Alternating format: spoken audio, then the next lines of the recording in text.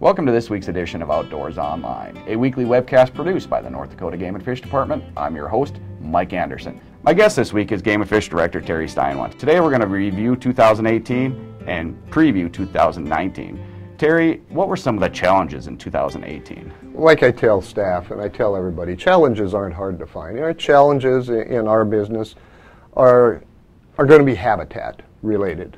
No matter what you're talking, whether you're talking deer, or waterfowl, or pheasants, or fish, or non-game birds, whatever. Those are always challenges because we always want to get the best out there that we possibly can. So habitat's number one.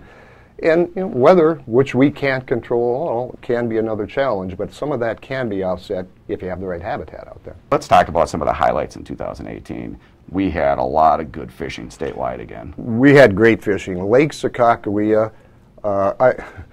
I shouldn't say this, but if somebody would have asked me last spring, how's fishing in Lake Sakakawea going to be this year, I would have said, gosh, the fish population is fantastic. I don't think fishing is going to be that good because the smelt population had rebounded to almost record levels, meaning just a pile of food out there.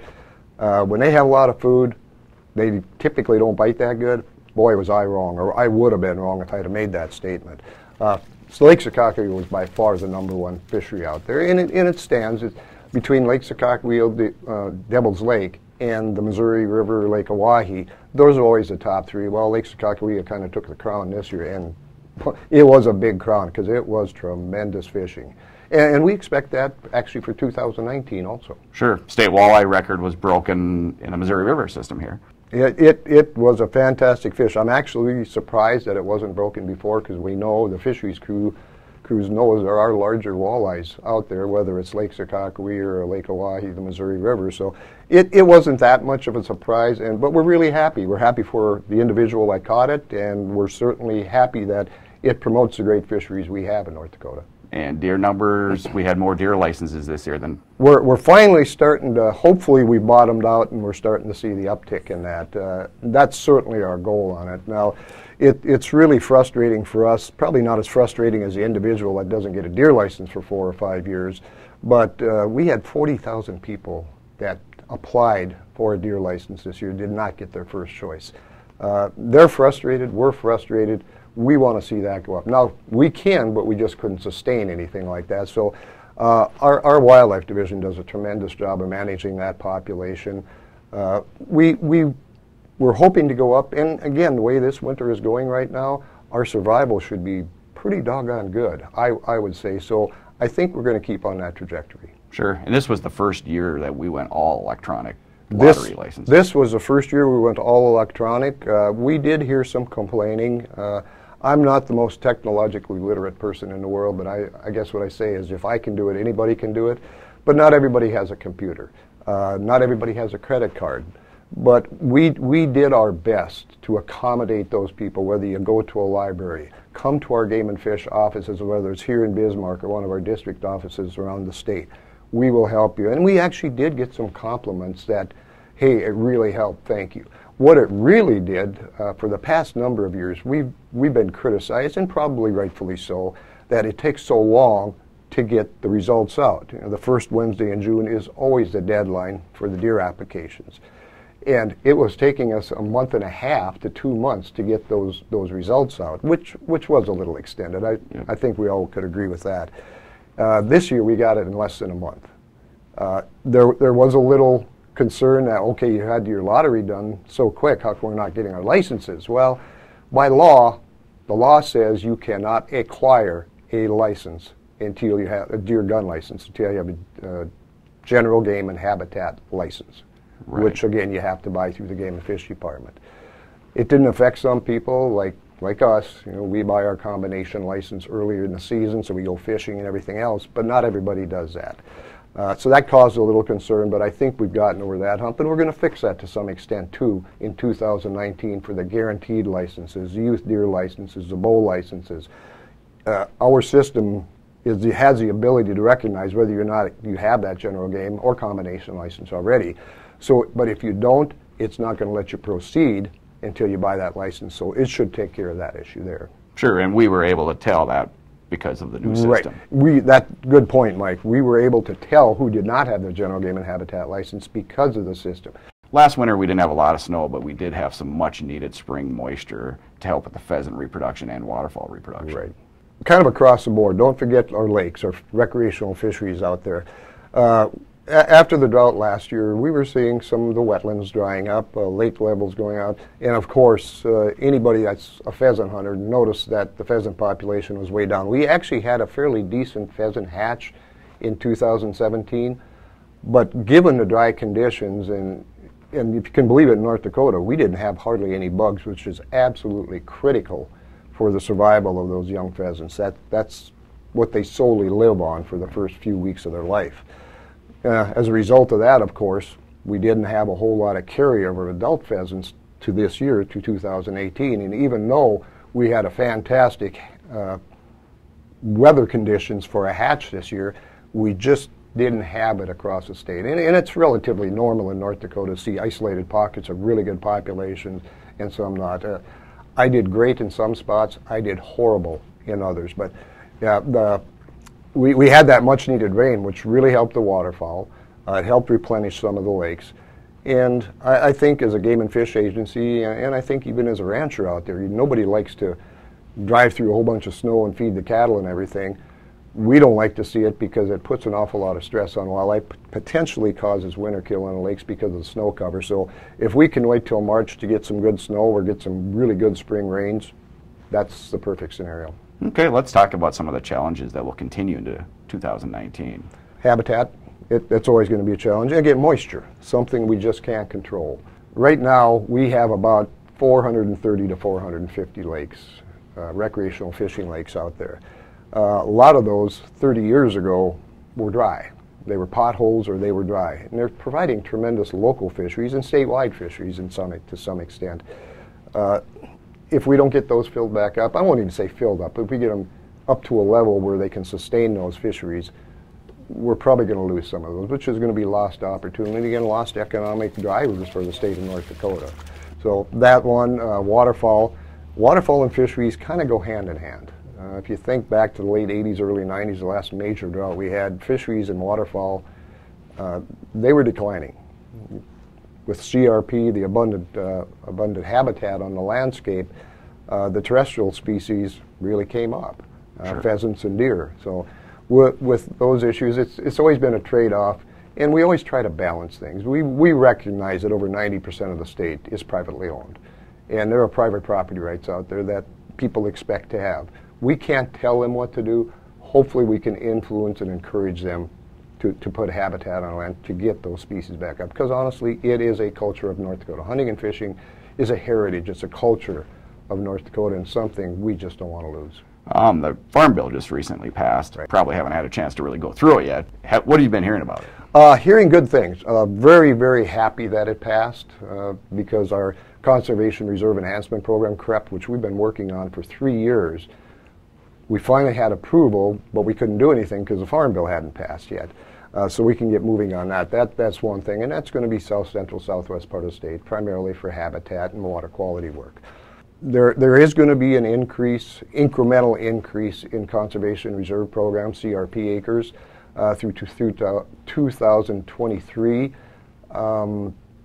There will be lesser payments, and again, not having actually seen the language yet, I've heard that it's going to be an 85% of what the county rate is for that particular county. So if you're in Stark County, it's going to be something different than Grand Forks County, as an example. But other than that, I really can't say an awful lot more because I don't know a lot more. I heard that there's going to be a voluntary program like our PLOTS program. It will actually pay more for public access. Let's move into that PLOTS program, Terry. How'd the PLOTS acres in 2018? We went up a little bit. Went up. Again, kind of the same trajectory, not by much, but it's the same trajectory as a deer license. It's not a direct correlation by any stretch of the imagination, but we went over 760,000. Of course, our goal is still 1 million acres out there. It's a very, very lofty goal, but Kevin Kading and his crew do a wonderful job out there. It's not, we could sign up 1 million acres in a heartbeat, I guarantee you. But we have the attitude is if we're going to have public access that the public is paying through their license dollars, we want to make sure there's habitat out there. They have a reasonable expectation finding something out there that they want to hunt. So they've done a great job, and again, thanks to the private landowners. Again, these are private lands. They are not public lands. It's just public access, and it's not year-round. So you treat them like any other private lands. I can't thank those landowners enough for actually working with the Game and Fish, and for a very admirable cause. Okay, let's move into chronic wasting disease and aquatic nuisance species, Terry. Why don't you give me an update on both of those? Aquatic nuisance species, I have good news. As good as it can be, let's put it that way. We have not had any new infestations of aquatic nuisance species since the zebra mussel are found in the Red River. And that's with an awful lot of work by the fisheries crew, monitoring a lot of waters out there. Are there new aquatic plants that shouldn't be there? Are there new critters like a zebra mussel that shouldn't be there? We have not found any of those. So it looks like our management scheme and the regulations are working. We always have to be vigilant, though, because if we're not, it can come in a heartbeat. And we kind of know, not kind of know, we do know where the majority of the pressure comes from, where boating movement could move them. But it's more than just recreational fishing that does it. It can be water movement of any kind. It can be a construction barge. One thing about aquatic nuisance species, and in particular zebra mussel, it affects the recreational fishery, but it affects everybody in North Dakota because of municipal water supplies, irrigation, industrial water supplies. If you get them in that body of water, it's very, very expensive to control those. The analogy with chronic wasting disease is we don't want it in North Dakota. Well, unfortunately, we have both in North Dakota. We have chronic wasting disease and have had for about 10 years in the south central part of the state, in Grant County, 3F2 primarily. And we've implemented some management schemes, which is no baiting allowed, which Standing Rock never has had baiting. South Dakota has never allowed baiting. Plus, we've managed that herd through the gun, meaning more hunting licenses down there, trying to keep that age structure down, because CWD, as that deer gets older, if it's infected, it'll ultimately show the symptoms. And a lot of times it won't show the symptoms, but it's shedding those prions that are on the landscape forever. Once you have it, it's always going to be there. So we've had it down there for about 10 years. We're waiting for confirmation on another sample in the extreme northwest part of the state. It came back as preliminarily positive. We're waiting for confirmation from Iowa State on that right now. If that comes back confirmed positive, we're very likely going to be looking at proposing similar regulations to that. Legislative session coming up here pretty quick, Terry. Typically, these legislators have a job to do. They're doing what they think is best for their constituents. We've developed very good relationship with most of them. Of course, we have some freshman legislators coming in that we'll have to go talk to them, try to get them to understand we do things based on biology primarily. Sometimes we don't have the biological aspect to it, but the hunters and anglers of the state are emailing, calling us and say, you got to oppose this, you got to support this, whatever the case may be. So we take that into consideration too, but we never ever take a stance on anything until we've actually read the legislation, because if you agree to oppose or support something and you read the language, you go, gee whiz, that isn't what I expected. But in terms of now, we don't actually know what's coming in out there, and we won't know until the first week and a half. So I would encourage everybody to look on our website, because we'll have an update of what the bills are out there that are affecting the sportsmen and women of the state, the department, whether it be appropriations or something else. As we all know, Terry, winter can affect our wildlife populations. How would you rate this winter so far? I'd give it an A+ so far. Early October was pretty cold, colder than normal. Since then, we've had some portions of the state that's had some heavy snow, but I got to give it a pretty good grade so far. I wish I could say, hey, look what we did. Yeah. We haven't done a thing on that. What helps us is you have open winters. You don't put the stress on the wildlife. You don't put the stress on the lakes. Right now, we're getting good ice conditions forming out there.